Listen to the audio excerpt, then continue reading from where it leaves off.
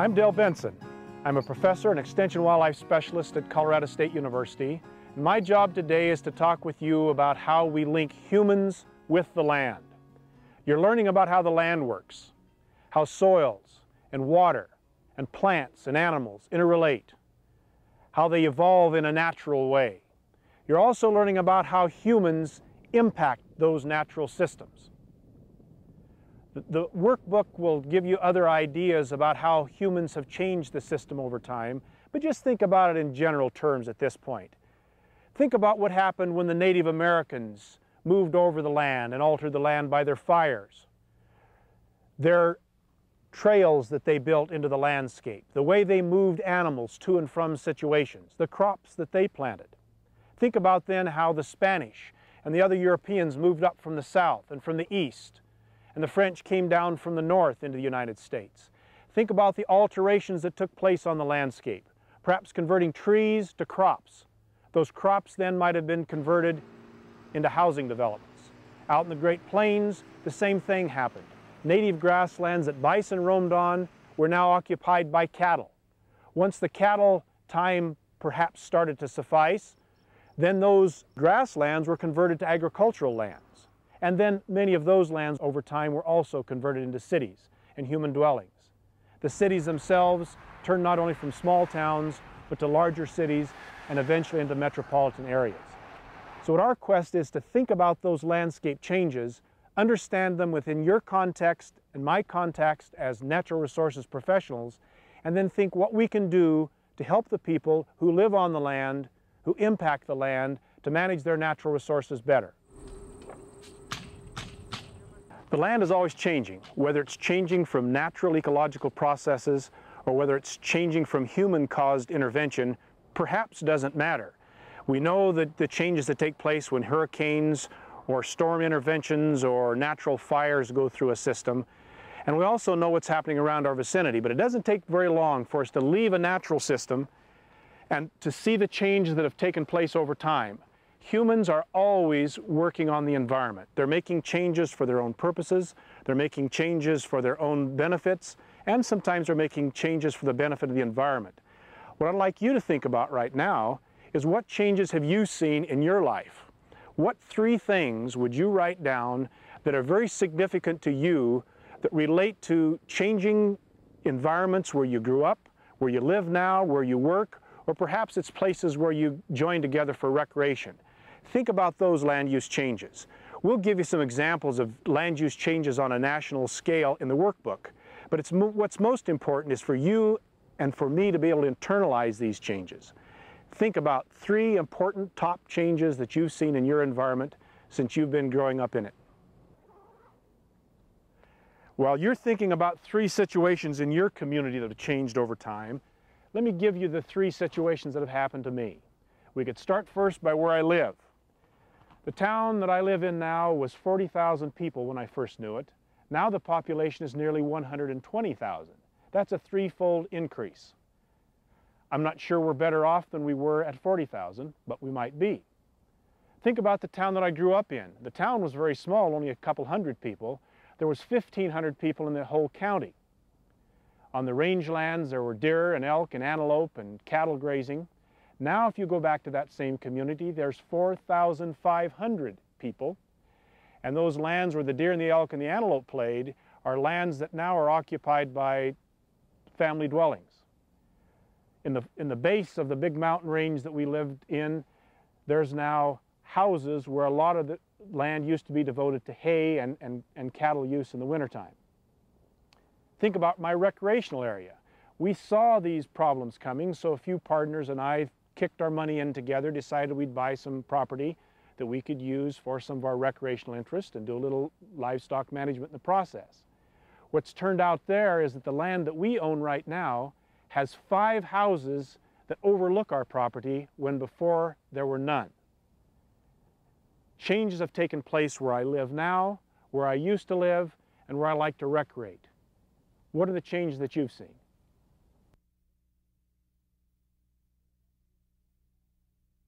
What I'd like to do with the time that I have with you folks is to give you 10 different thought processes that we all should go through when we're trying to work with people to affect the environment. Number one, we need a common philosophy, and I'm going to call that philosophy land help. It's just a way that we all can think about what we do in our programs and how that relates to the land and to the landholders. Secondly, I'd like to talk about our role, your and my role as coaches, how we can help the landowners by giving them the kind of coaching that they need to do their jobs better. Third, we'll talk a little bit about planning, the method to make all of this happen. Without a good plan, we can't have good actions. Fourth, we need to think about how people make decisions.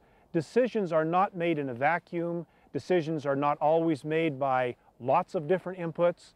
Sometimes decisions are made by very singular ideas. We need to think about how people think. That way we can work with them better. Number five, we need to think how we all can work better together, whether we as professionals working together or as professionals working with the people that we serve.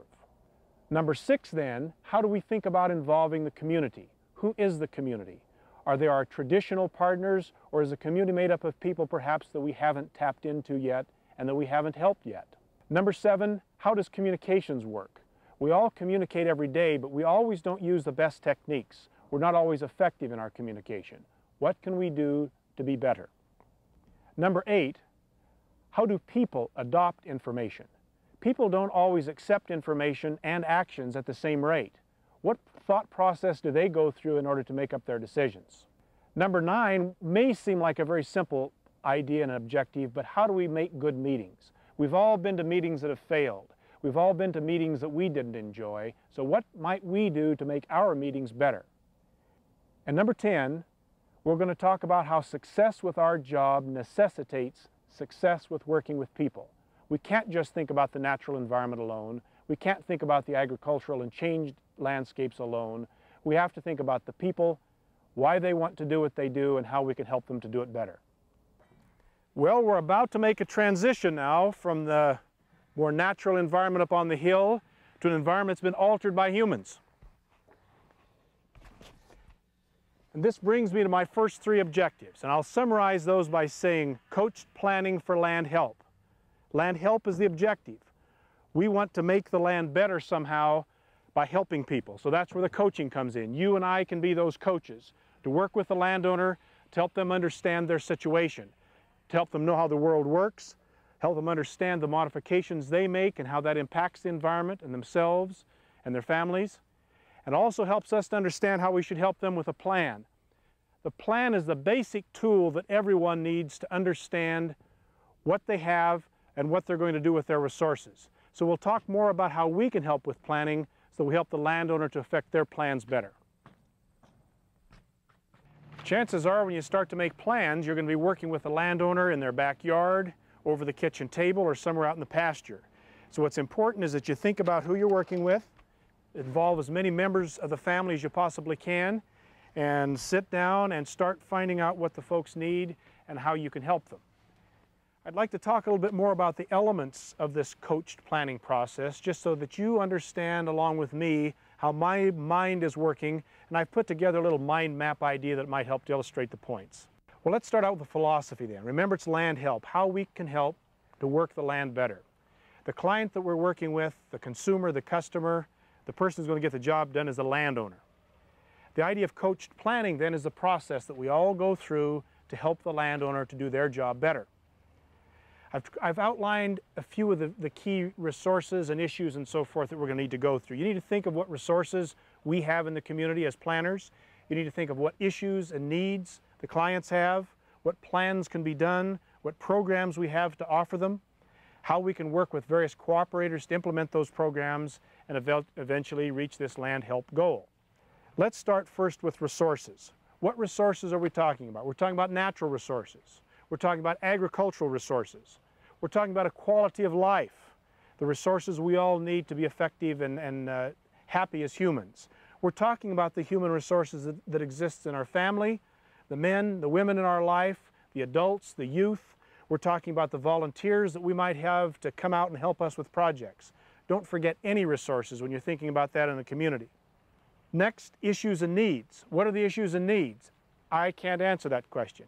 You probably can't answer that question very well. That's when we have to work with the community, those people out there on the land, in the city halls, on the tractor who are making the decisions.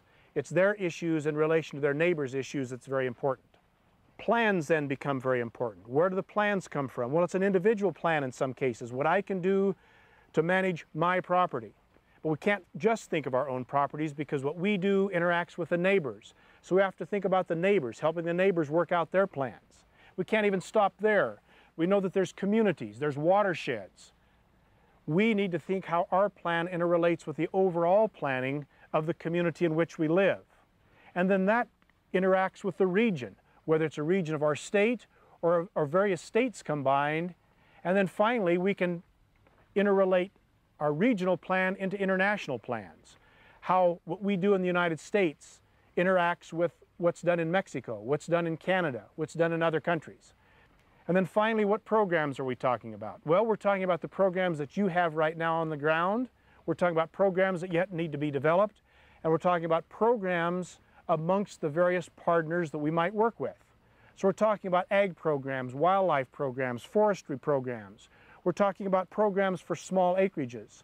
We're talking about programs that involve youth, that involve the community, that involve older folks. And then finally, we need to get those cooperators together so that in our coached planning process, we're getting all the right elements brought in to bear on the issues that meets the needs of the landowners to help them to make a plan the best they possibly can. Our fourth objective is to understand how people make decisions. I'm going to introduce a decision-making hexagon that covers 6 different items that I think is very important to remember anytime you're thinking about developing a plan. Now, obviously, when we talked about natural resources, that's an important part of anyone's decision-making. The physical and the biological environment is always a parameter that ought to be thought about. And we're going to talk a lot about that throughout this program. But there's other parts of that hexagon. Part of it is the legal system and the political system. Another part to think about is the individual person, what they think and how they behave. Then you take the individual, bring them into a group, and you have group norms and behaviors. Another point on the hexagon is one's personal, financial, and economic decisions. We also have situations where the administration, the skill level, or the technical level of what we're dealing with causes problems for our decision making.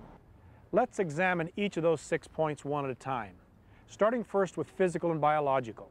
That's the one that we know most about. That's the one we think about all the time. That's the one that we think will solve all the world's problems, and that's probably in reality the one that's most least likely to solve anything. We're expert about that, but many of the other people aren't using that to make their decisions. We need to think about it, we need to make people understand it, but we don't think that's the only solution that we have. Think about that individual side for a minute. People make decisions based on their own individual thoughts. They don't need any input from anyone. Sometimes they don't listen to anyone. Maslow, a psychologist back in the 50s, said that we go through various hierarchy of needs, where people first make decisions based on their physiological needs. They have to have food, they have to have shelter. And if that's not fulfilled, they're not likely to make a decision very well about anything else. If you follow physiological needs with security needs, people need to feel safe. They need to feel like their food's safe. They need to feel safe from a marauding tribe or a neighbor or another country. And they also have to feel like they're safe to make their own expressions about how they feel and act. So helping people to feel safe in a society is very important. As you go on up Maslow's hierarchy of needs, finally you get to a place where people need to feel good about themselves. They want to know that the decisions they make are accepted by people around them, their neighbors, their friends, their associates, their peers. And eventually you get to a stage called self-actualization, and that's where the individual really feels so good about how everything's working that they're very creative and open, and they try to do very new things. This may seem kind of off the base of managing natural resources, but you have to realize if people aren't doing the kind of individual activity and feeling mentally about what they're planning in a way that makes them feel good, they're likely not to do anything about natural resources that we might think is important. Add to that society, all of society with all the peer pressure that relates to religion, relates to various ethnic groups and cultural groups. All of these impact what an individual is going to use to make their decisions. So we're influenced individually now by society. Well, one of society's factors, of course, is the economics and the financial. We just can't make good decisions if we don't feel like the finances in the home, on the land, are going to make us survive. So you can't expect anyone who is in a land use situation, whether it's a farmer or rancher, or whether it's an urban dweller, to make good natural resources decisions if it's going to hurt the pocketbook too much. There's only so much we can do out of altruism, and where there's not many philanthropists among us. So we have to think about why people make decisions based on economics. All right. Now, the one that you may have wondered why in the world I brought up at all is this idea of administrative and technical and skill levels. Well, it's pretty easy to understand. If you don't have the skill to do something, if the landowner we're working with doesn't have the skill to do something, they probably won't. It's that simple, so they have to be trained with that skill. Perhaps they don't have the technical abilities with them. We're asking them to look at a computer program or to view something on the internet. They may not know how to do that. And then finally, administratively speaking, we may have the wants and the wishes to do almost anything, but in reality, maybe the boss won't let us do it. Administratively, we're not allowed to do it. So you have to consider those kind of technical, administrative, skill level parameters that keep you from doing something or enable you to do something. And then, of course, there's the political system and the laws. That's often what we think of first. We say, oh, we've got to change the laws about that. But in reality, maybe the law doesn't need to be changed at all. It's someone's personal attitude. It's the impact that the group has. It's helping them understand the economics. It's improving their skill level or teaching them about how the environment works that might really help everything to work much more smoothly.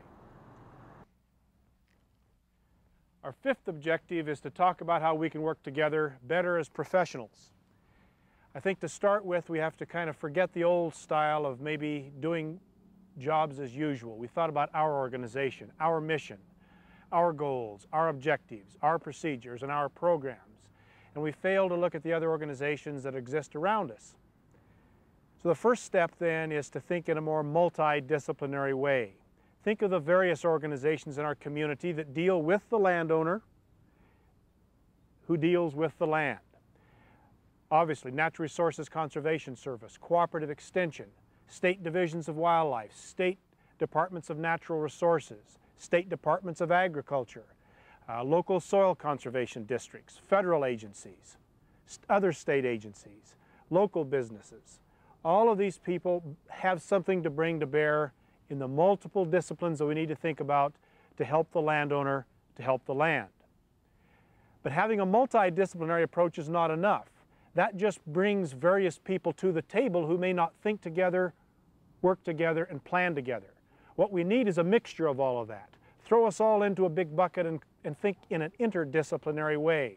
So those same organizations, those same ideas are brought together with coordinated thinking, integrated thinking, interdisciplinary thinking, and that's going to help the landowner to help the land much better. Now that we're working together as organizations, Objective 6 is to think about how we can work together to involve the community. If we're going to work with the community, our first need is to think like a community. So we need to represent the kind of diversity that exists within the community in which we're working. If we engage those diverse interests, our chances of addressing the modern issues, the issues that exist locally, will be much greater. We also need to develop new leadership. We've worked with an audience group in the past that's been faithful and organized, and now with new people there, there's also new leaders that we can work with. It doesn't mean we stop working with the old leaders, but engage as many new people as you possibly can. Amongst those leaders are going to be women and men. Agricultural audiences have been dominated in political circles, at least, by the men, but women are making the decisions, helping with the financial activities, managing the home and the children, and if we don't include them in the decision-making process, we're missing out on a very strong group. Likewise, when we talk about people, we must think about youth, and we need to think about older people. Some of the most eloquent people you'll meet might be those FFA or those 4-H youngsters who are working in club activities or who might actually be influencing land use decisions, testifying before a city council somewhere. So don't forget the youth. Likewise, folks who have retired. They're going to be very instrumental, perhaps having different time frames than they used to have, and they can devote some of their time to be coaches, to be volunteers, or to help with landowner-based programs. While we're talking with folks, while we're getting a diverse group involved, we have to think as a system and help them to think as a system. Not just me and my, not just this and that, but all the system, how everything interrelates and how we as a people interrelate. So get them thinking as a system just as we're trying to think as a system. Out there, there's some spark that's going to ignite people into action. It might be a problem, it might be an issue, it might be an opportunity, there might be a leader somewhere, but something is going to cause the spark to get us all more involved in our activities. So find that, look for it, ask people what's important, let them provide the spark. We don't have to find them, but we need to locate it and make sure it ignites our action. If we ignite the spark, you'll probably ignite innovation. Good things don't happen overnight. People aren't apt to just revolutionize farming and ranching activities or urban planning based on immediate activities. You have to cultivate those, and so you have to encourage those innovators who are trying something new, helping them with information, coaching them along the way, but making sure they have every opportunity possible to succeed. As lands urbanize, and we often deal with rural people, we have to foster those linkages as much as we possibly can.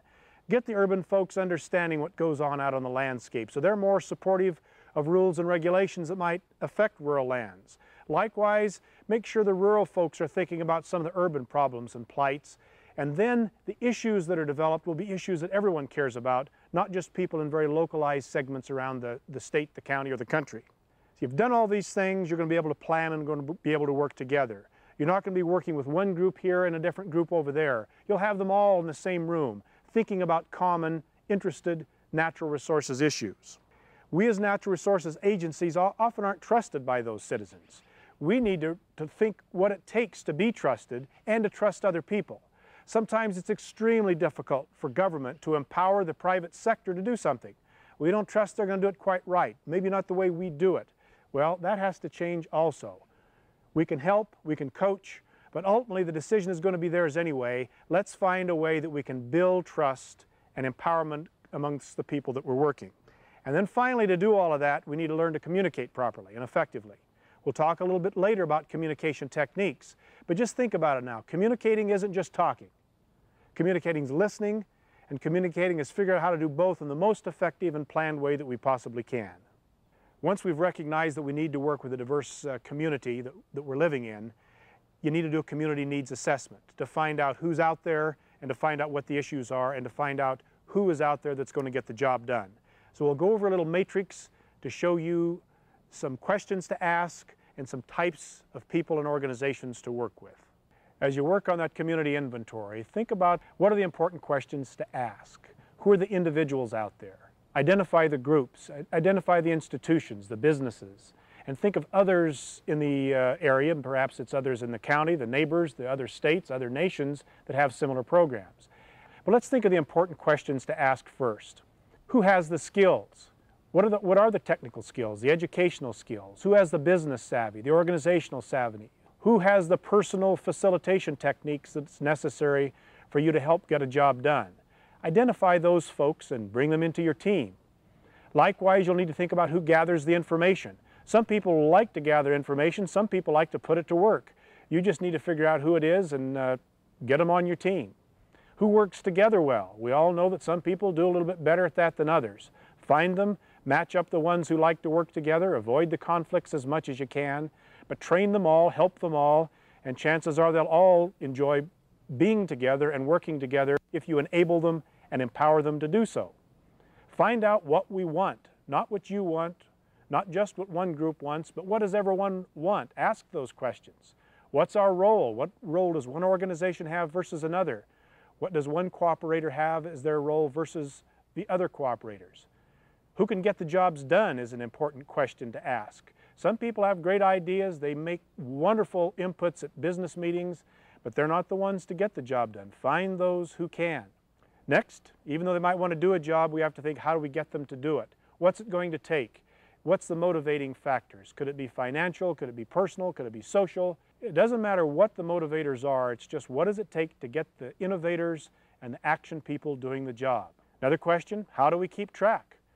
How do we know what we're doing? And finally, what records do we keep? What records do we need to know that we've progressed? Or in fact, perhaps, what do we need to know that maybe suggests we failed? All right, let's look down that individual column now. You know the individuals in your counties, your states better than I do, But just think about this. There's some folks who are innovators, without a doubt. Find them. Get them innovating on the subjects that are important to the community. There's specialists out there who love to focus in on certain issues. Get them involved. Get them on the team. Civic leaders, don't forget them. They're already involved in some kind of a leadership role, so it's our job as natural resources folks to bring them in on our team. School teachers, what a better group that are engaged in education all the time, wanting to get their students into action, perhaps even have some ways to get in-school activities relating to out-school activities. Let the school teachers work for natural resources and work for the land. There's club leaders of all kinds who have devoted their time to whatever club it might be, and if you can show that that club needs to interrelate with the environment and help to manage for land, wow, those club leaders might be on the team right away. And don't forget the retired folks. There's folks working at home. There's philanthropists that might be willing to fund some projects that you hadn't thought about because you hadn't been thinking about it. There's the young, the old, the male, the female, various races, various ethnic mixes. Some might have a greater interest in a subject than the ones you've been working with. So don't forget any kind of a pluralistic part of your environment. Bring them to work for your natural resources land help team. I'll mention some groups, and I'll be quick. 4-H groups, scout groups, clubs, United Way, AARP, stock growers, Grange, Farmers Union, League of Women Voters, ethnic organizations, then all the natural resources groups like the Elk Foundation, Wildlife Federation, Ducks Unlimited, Nature Conservancy. Find the groups, they're already organized. Organizing them to help the land is just the next thing to do. Then of course institutions in the next column, schools, churches, local governments, NRCS, Extension, Forest Service, BLM, U.S. Fish and Wildlife Service, water organizations, wildlife organizations, anybody in government would be useful. Anybody in the private sector would be useful. Speaking of private sector, think of the businesses. In most cases, the business community is there because of either the natural resources or the human-altered resources that we're talking about and trying to work with. So, engage the banks, the service clubs and organizations, the service industries, food services, people who work with various commodities. And don't forget the real estate folks. They're helping to modify the focus of the land, so work with them to work for land help as well. And then finally, get evaluations from other programs. Find out what the neighbors are doing. They may be doing the best thing possible. Capitalize on that. Learn what's happening in other states. We have some examples in this video series that explain some neat programs going around across the country. Learn from that and use that as an example to find some in your own areas. And then of course we can always learn from other countries. The United States doesn't have the lock on how to do things well. Many important approaches to land help, to land care as it's called in Australia, to private land enterprises as you might think about in Africa, these have come from other countries. So let's pay attention to what other folks are doing, learn from it, and help them to help ourselves. Well, here we are at my university home to talk about Objectives 7, 8, and 9, and that's how to communicate better with people. Objective 7 deals with the communication process, just how communication flows to people and through society. Objective 8 is the adoption sequence, how people adopt information and how they adopt ideas and how that's diffused amongst groups. And then objective number 9 deals with meetings. Perhaps a simple concept, but in reality, we're going to talk about how we might be able to organize our meetings better. All right, objective number 7, how communication works. You'd think at a university we'd always have the lock on those answers, but we don't do the job here any better than we do anywhere else in society. Communication is rather simple. You have a sender, you have a receiver, you have some channels of various types of media that you can send messages through from the sender to the receiver. Those media might be everything from knocking on someone's door to sending it over television programs or radio or newspaper or asking them to pull information down over the internet. Seems simple, but often we use the wrong technique to meet the needs of what we're trying to accomplish. So you have to select the right technique. You have to prepare the technique properly. When the sender decides what they're going to code to send to the receiver, they have to think about that just enough to say, well, what's that receiver likely to listen to?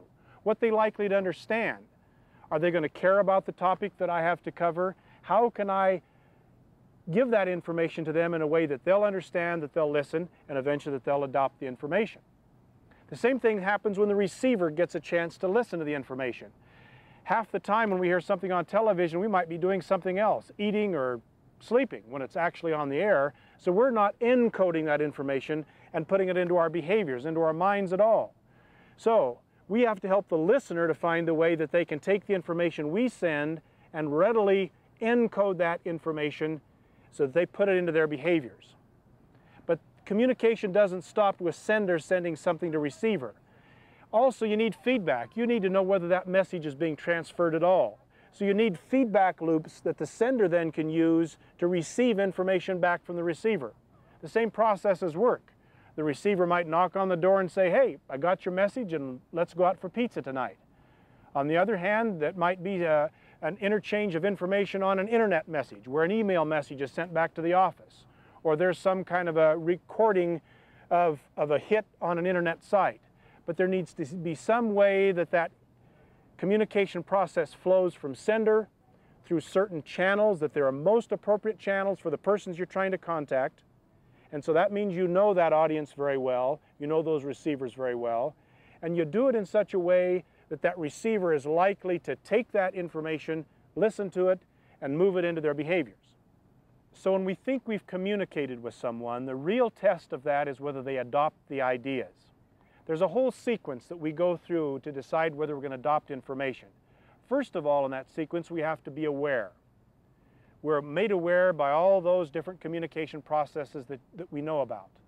But just because we're aware doesn't mean we're going to do anything about it. We have to have an interest. The interest might be spawned from something negative or something positive, but we go from being aware to saying, oh yeah, I guess I'm interested enough to pay attention. If we're not interested, we won't listen to even to the best communication that happens. When we're interested, we may say, well, I need to evaluate that a bit further. And how do we evaluate? Well, we ask the neighbors, we ask our friends, we ask our wives, we ask our children. We read more about it somewhere. We bring something down from the internet site. We find out what other people think, more depth about the subject. We somehow evaluate whether we want to adopt it ourselves. Once we're convinced maybe that it might be a good idea, then we might try it. We put it through a trial period where we take that innovative farmer ranch management practice or natural resources management program, we try it on our place. We see for ourselves whether it's going to work, whether we like it, whether it meets the needs of our family, our friends, our society, our economics, and so forth. And then finally, if it seems to work out, if the trial period went well, we're likely to adopt it. If the trial period didn't work well, if we weren't properly trained to initiate the program, to apply all the techniques that would be required, we might reject it just because we weren't properly prepared and that communication process didn't flow to us the way it really should have. Objective number 9 is to practice the art of facilitating good meetings. We all might think that we know how to handle meetings. We've probably handled many in our lifetime. We've been to good meetings and we've been to poor meetings. But I think if we practice just a few simple steps of how to organize folks, how to make the room better, we'll do a much better job of communicating with folks, and I think our land help will be facilitated to a much greater extent. Okay, my top 10 list of how to facilitate meetings. Point number 1 is that you have to have an agenda. That may seem very common to some folks, but I first learned about agenda when I was in grade school somewhere. My counselor said, what's the agenda for the meeting? And I says, I don't really have an agenda. He says, well, what you going to talk about? I says, I'm not sure. He said, well, you've got to know what you're going to do in the meeting. You need to know how the meeting is going to flow from point A to the end of the meeting. So it's extremely important that you've thought about this ahead of time, that the agenda's been prepared by you, by the group of folks, by the cooperators, but folks who attend the meeting need to know what's on the agenda. So point number 2 then relates to getting the agenda to those folks in advance. They're going to have done their homework better if they know what's on the program. And they can also do their program better by objective number 3 or point number 3, and that's simply send out any supplemental materials that relates to the topic. If they know what it is that's going to be talked about and they have a chance to read it, they're more than likely to do that. You have to keep it fairly simple. There's always the chance that you'll get too much detailed information, and so therefore folks won't read it at all. There's the chance that they'll think, gosh, all the work's been done. Why should I read anything? There's no chance for me to contribute. Or if they read it and it's all one-sided from one organization or the other, they may say, hey, That group's made their mind up. They're only talking about one side of the point. They're not going to listen to my point of view anyway.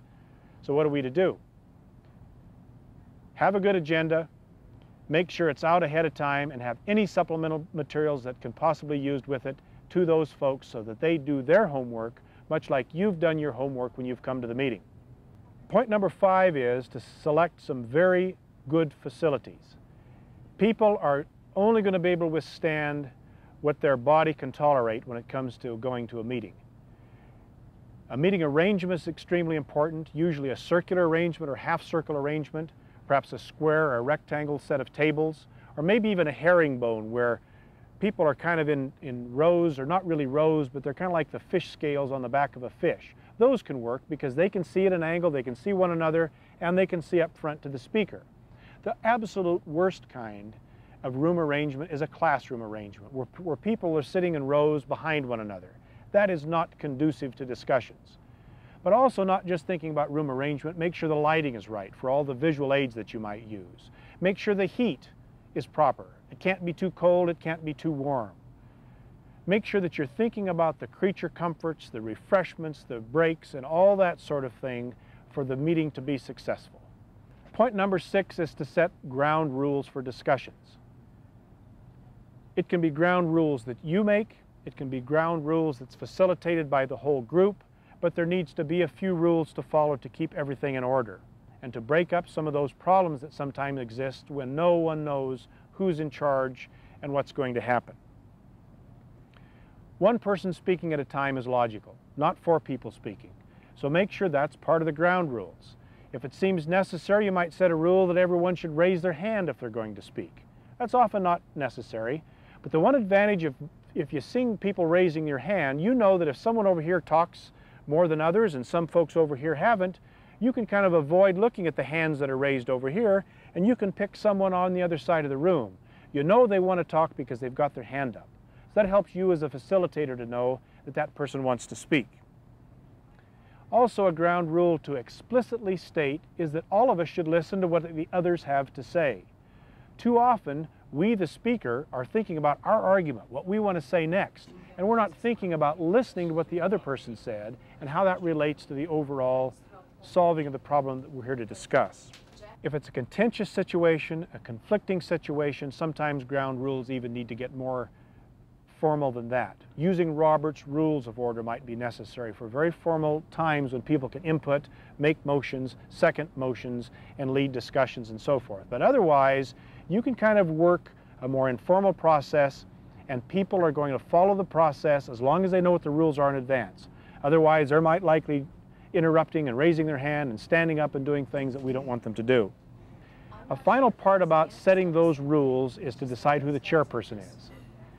I've been to lots of meetings when no one knew who was in charge. If you've organized the meetings, if you're facilitating the process, you know who's in charge. That's been decided ahead of time. But if it appears that there's no real chairperson, find one. Volunteer yourself, ask for volunteers, or just designate someone to keep on schedule and decide what that schedule will be. Because if you didn't do an agenda in advance, if you didn't set the ground rules in advance, now's the time to catch up and do it right. Point number 7 deals with getting the inputs from your people recorded in several ways. What I always like to do is record people's inputs from the audience directly up on a board, a chalkboard, a flip chart. It can be written on an overhead transparency. It might be typed into a PowerPoint presentation, but somehow audience inputs are put up on some medium that the audience recognizes that, number one, they heard what I had to say and they recorded what I said properly. They have validated my presence here. Secondly, it communicates to everyone else what's been said. It puts that information down to a point where other people don't have to add to that. It's already been stated. And one of the ground rules probably says, hey, don't add information if it's already been put up there. That information that's posted up on the board can then be reorganized in different forms, and actually you can get a meeting report very easily done by just using that information. But another key is to have another recorder, someone that's perhaps working on the typewriter with a computer at the side of the room recording more details, perhaps who said it, more details of what was said. And so that then can be a more permanent record that's recorded. They can feed off what was written that you put on the board but it'll be a record that then can be published and sent off to the participants afterwards. Now, what I like to do also as a form of recording is to ask participants to write their ideas down on a 3x5 card. Before the discussion starts, I say, all right, what's your thoughts about this? Write it down on a piece of paper or a card, and then you'll have something for sure that you've thought about to contribute to the meeting. If, for instance, their information doesn't get put up on the board or as a formal part of the record, you might collect those at the break or even after the meeting is over to make sure that you've thought about all the different parts of what people wanted to say. They may have been willing to write it down, but they might have been too shy to actually say it. But you still have a copy of that recording. My 8th point is to make sure that everyone gets a chance for inputs.